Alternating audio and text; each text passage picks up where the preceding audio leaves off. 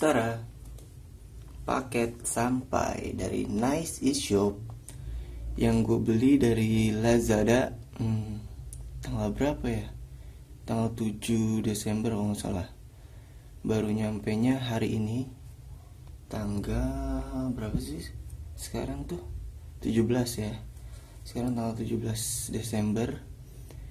Lama banget karena ini pengiriman dari luar. Nih bisa dilihat dari luar. Kelihatan gak sih? Tuh, Guangdong, China. Ya gak?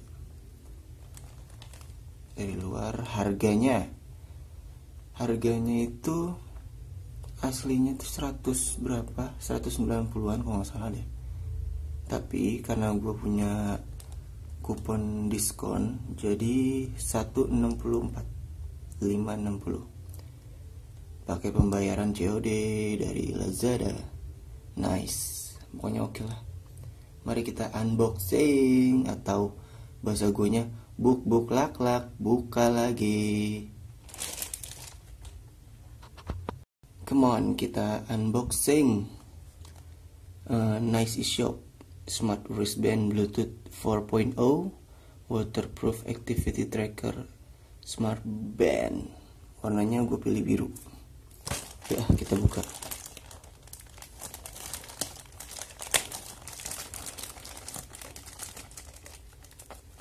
Itu susah banget ya.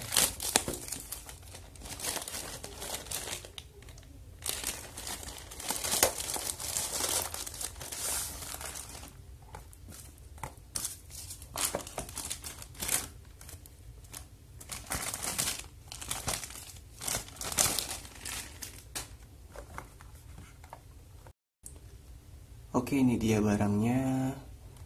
Mereknya itu iWOWN Fit seri i5 Plus ya. Ini barcode buat apa gitu, gue nggak tahu deh.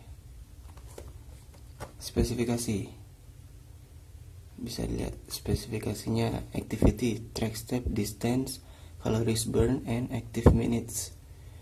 Ini touch display, high sensitive touchscreen, see start and time with a bright OLED tab display, call ID display, sleep mode and alarm, wireless sign, long battery life and charging. Oh, baterainya lumayan gede juga ya. Bukan gede sih, lumayan lama. Bisa sampai 5-7 hari kalau full di charge-nya ya. Ini support Android mulai dari 4,4, terus Bluetooth 4.0, support iOS versi 8 ya. iWOWN, gimana sih ngomongnya iWOWN? Yuk buka aja, kita buka. Loh, apa ini? Singkirin.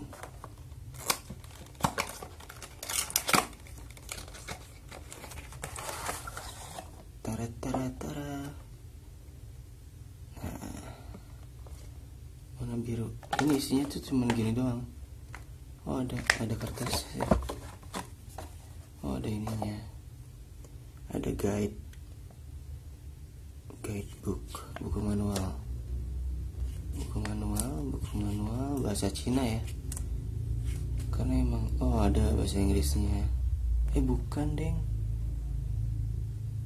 Bukan deng, ini bahasa apa ini? Tuh, bukan bahasa Inggris, tapi ininya after sale service-nya bahasa Inggris. Nggak tahu deh, kayaknya belum internasional buat ngejualnya.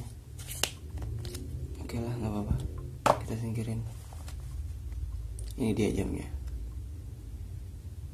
First look keren.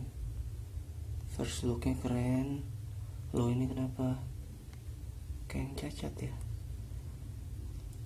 iWOWN Fit, kelihatan nggak? Coba tuh, iWOWN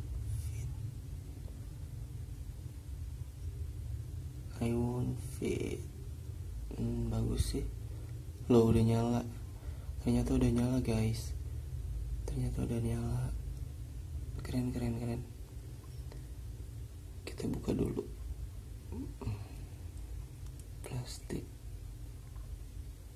Set. Ih, cakep ya. Oh, ini kayaknya firmware-nya udah versi terbaru deh. Udah di-upgrade sama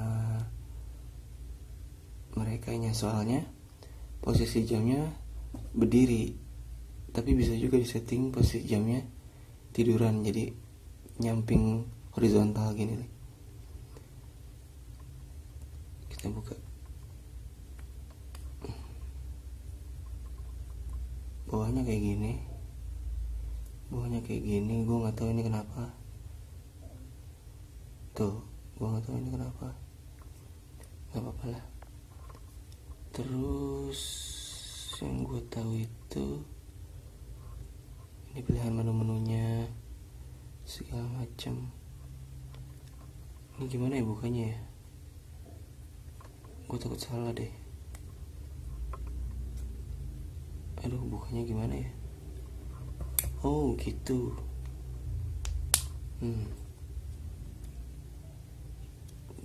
Ini dia.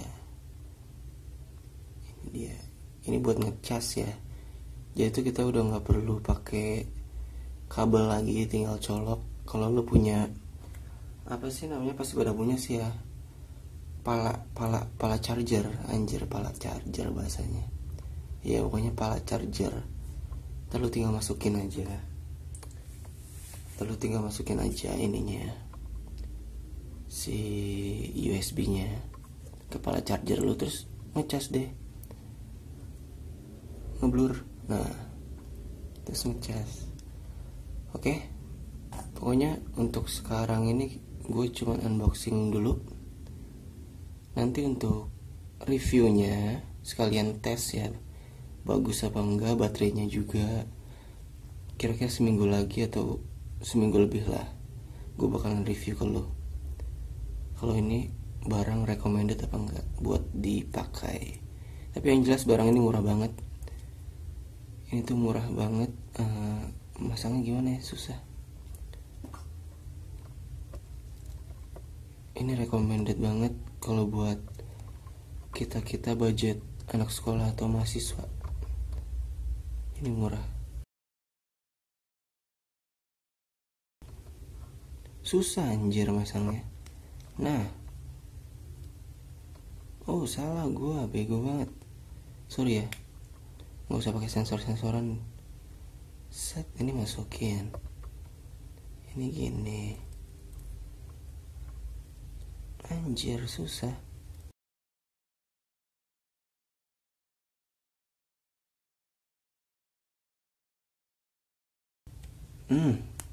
Akhirnya.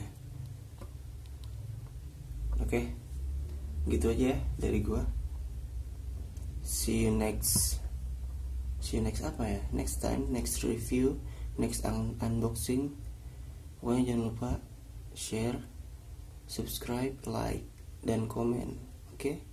Thank you. Bye bye.